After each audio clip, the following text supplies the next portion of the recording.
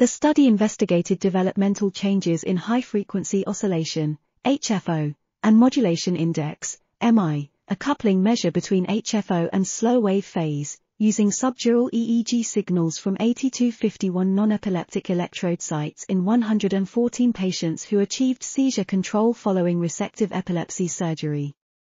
The study found that occipital lobe had higher MI across all ages, with occipital MI increasing notably during early childhood. The cortical areas exhibiting MI cogrowth were connected via the vertical occipital fasciculi and posterior callosal fibers.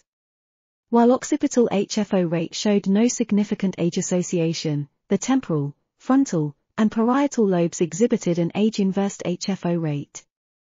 The study also found that Z-score normalized MI and HFO rate were higher at seizure onset versus non-epileptic electrode sites, and has publicly shared its intracranial EEG data to enable investigators to validate MI and HFO-centric presurgical evaluations to identify the epileptogenic zone. This article was authored by Kazuki Sakakura, Naoto Kuroda, Masaki Sonoda, and others. We are RTCLTV, links in the description below.